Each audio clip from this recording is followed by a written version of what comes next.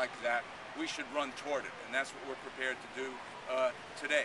I would like to thank Senator DeSaulnier for coming out of the building at this moment. There's a lot going on behind us, obviously, but he introduced this bill to pull for a constitutional convention months ago. This just didn't happen today, and we want to urge him and his colleagues in the Senate, as well as the members of the Assembly, and I believe they'll be represented here today as well, to push forward within the legislature for a constitutional convention. Only the legislature under the current California Constitution can provide for a constitutional convention with a 2/3 vote of each house, and we're asking Senator DeSaulnier to discuss that today. We have drafted some preliminary language, and it is just a draft, for how a constitutional convention should take place. That is based on input we have received from many, many meetings throughout the state, one of them here in Sacramento a couple of months ago, attended by 400 people. A lot of good ideas, but more ideas to come.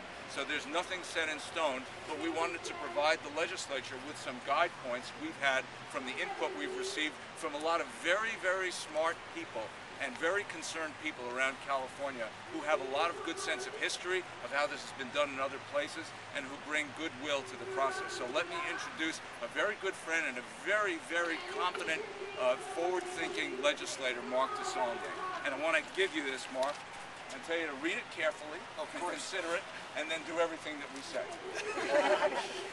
Well, those last comments were a big improvement over the previous ones. I guess I'm one of the old bums. And I thought I was going to be the only bum, but I would like to acknowledge that we've been joined by other members of the Assembly, and I want to acknowledge Allison Huber, who's wisely decided to stay in the crowd.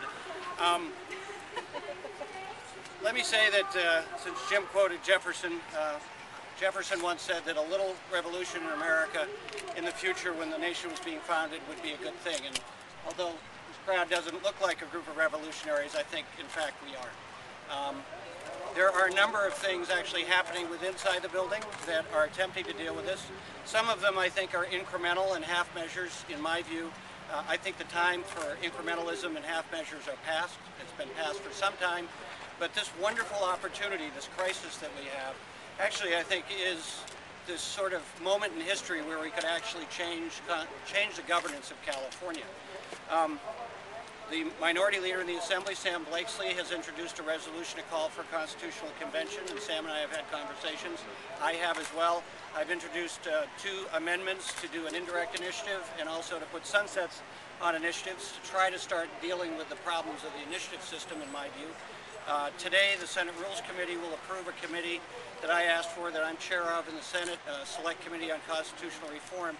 So there are efforts within the building. Having said that, I don't think the changes we need will come from inside the building, and it's not because there aren't wonderful, terrific people inside that building, both as staff and as members, irregardless of party affiliation.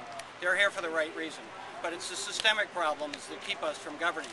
Most Californians don't realize that we, the legislature and the governor, only have control over 10% of the total budget.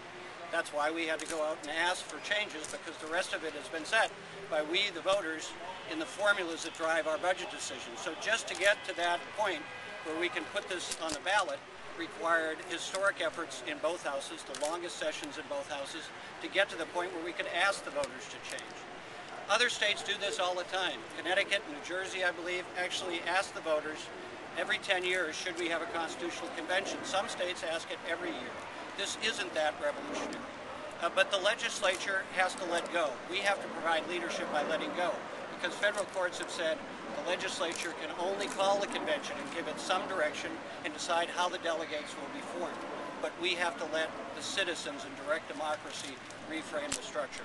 And in my view, there are 2 big areas. The initiative system that was started over 130 years ago by Hiram Johnson to take power away from vested interest and give it to the citizens. And ironically, 130 years later, the opposite has happened, in my view.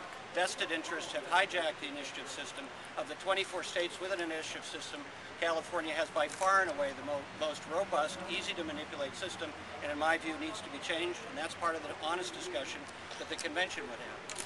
Taxes and how we actually pay for and how we perform public services, I think, are another big part.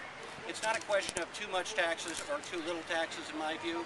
The Tax Institute actually says that Californians are right in the middle when you take the aggregate of taxes in terms of what we pay.